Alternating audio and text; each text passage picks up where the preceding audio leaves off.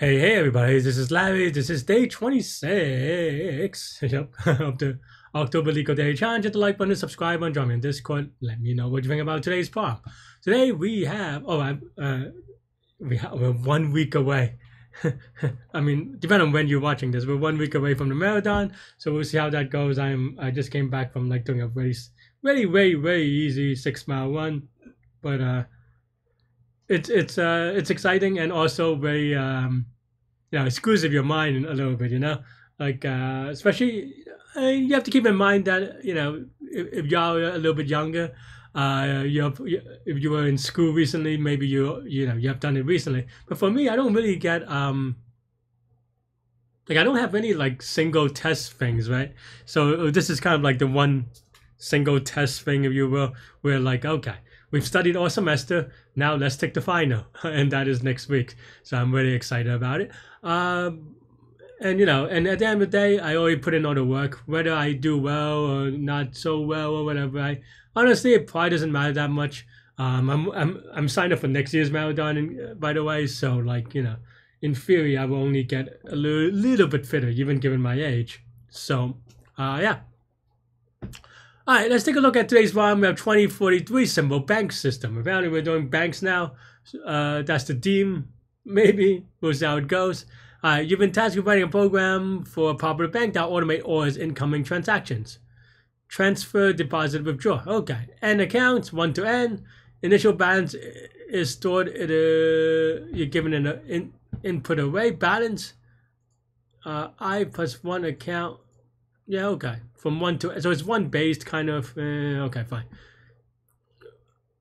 Execute order by transaction. So you have some do and do. Okay, so we have to kind of validate this. And you could do this. I think the Pythonic thing to do is use a decorator, but honestly, I'm very good at Python. Maybe I don't know if that's true actually, but I still don't remember the exact Pythonic syntax for validate, but so we'll just ignore that for now. But we will have a validate function though, right? We can do validate. We can maybe like account money, right? So then maybe this checks whether an account exists and has enough money, right? All right. Anyway, so we have, I guess, the 3 things that they already said, which is transfer, deposit, and then withdraw, which kind of makes sense. I mean, or like very, I don't know. I guess if you're thinking about things, then this is okay. I guess I'm just taking a look at this, and yeah, nothing that crazy. I mean, the way I say the reason why I say that is because from experience, I already know that everything that I want to do is going to be O of 1, right?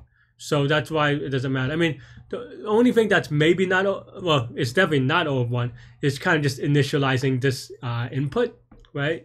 But other than that, oops, like I said, other than that, that's it. And in theory, maybe you want to make a copy because manipulating this also manipulates the input depending on how we implement this. But yeah, it's fine.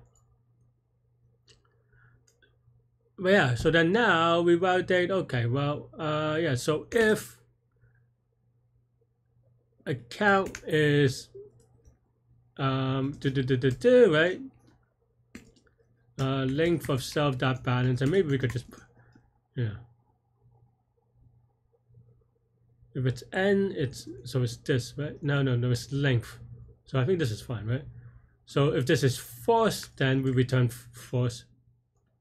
Right? And then if self.balance account -1, if this has not enough money, we return false.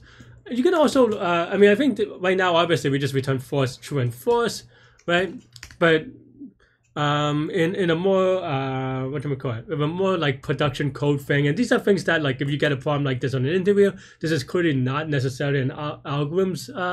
I mean, it's an implementation interview or coding interview, but it's not really an algorithms interview. I mean, other than the basic, but it is more about like a little bit of a design, you could say, but also just like how you would write good code, right? Which maybe I'm not doing. But in this case, you would you would actually maybe have like a validation reason or something like this, right? Where you actually return up why it goes, and as a result, you want to also add logging to this, right? Maybe, and all these things. So there are a lot of things you can do and talk about, and of course that depends on your interviewer. So it's not like I'm going to give you like, hey, these are all the things to talk about every time, because it really depends on your interviewer and what they like, what they want to talk about, and so forth. So you have to be kind of, at the end of the day, not all interviews are supposed to be studyable. It is what it is. They do test you for experience on some part of it, right? Anyway, okay. So so if self.validate, or maybe if not self.validate, account 1, money. I guess this is actually a little bit weird now that I think about it. Because if we're transferring from account 1, this makes sense. And clearly I did not think it through. But account 2 does not need to have enough money, right? It just needs to exist. So, I don't know. And maybe the way to do that is just to break it down, right? So maybe you have like a list of rows. So maybe you'll like validate account, right?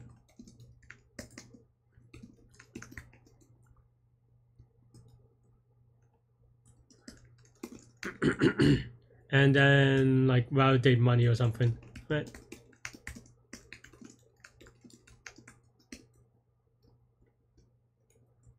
So even this is a little bit awkward because you assumes that, I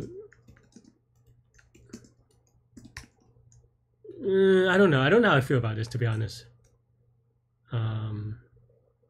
Maybe you could like rename this with like validate with money or something like that. Like something like that, and then you can do if self.validate account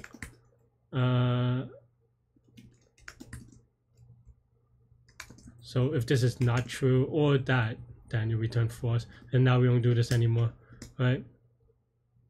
I guess this no longer assumes that this exists. So I guess it is a little bit of a design problem, so it could be interesting, right? And about reusability.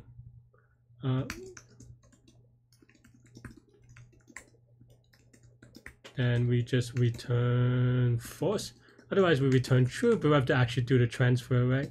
So self.balance why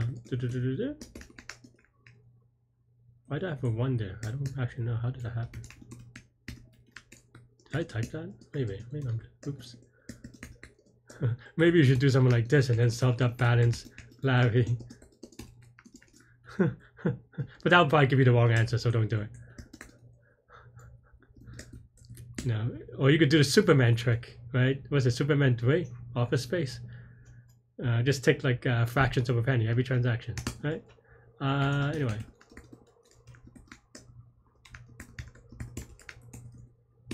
So, I mean, I don't know. I know that I'm not talking that much because there's really not that much more interesting here, right?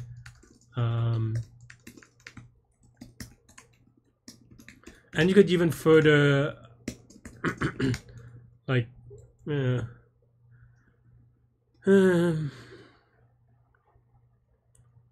it's a little bit awkward. Because you could say that maybe you can use this to modularize these things, but it's not quite as easy as that because you want these to be modular, right? But I guess you still do this, but then now I don't know, you're duplicating some of this logic, right? Also, you don't need... I messed up because I was talking of, I don't know, right? But the idea, the situation there is that, okay, well, I don't know, how much are you willing to pay for duplicate work or whatever? I mean, you could, I don't know, that's very weird.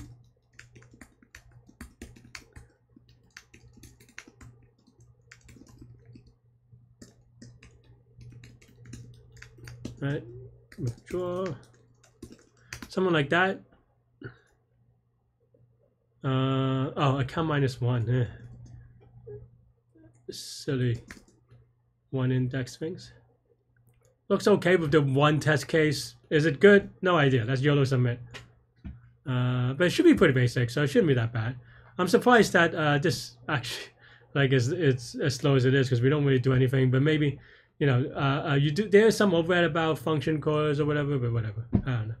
That's what I have for this one. I mean, everything's all of one, as I said, and that's why I don't really think about it, because when things are all of one, you're not gonna have to worry about needing to be a little bit faster. At least in terms of algorithmic complexity, obviously. If you're actually working for a bank, then you have to maybe optimize for QPS. But in that, you don't prematurely optimize, right? You would benchmark and then optimize what you need to instead, right? So I don't know. Yeah. That's all I have for this one. Let me know what you think. Thanks for watching. Stay good, stay healthy to mental health.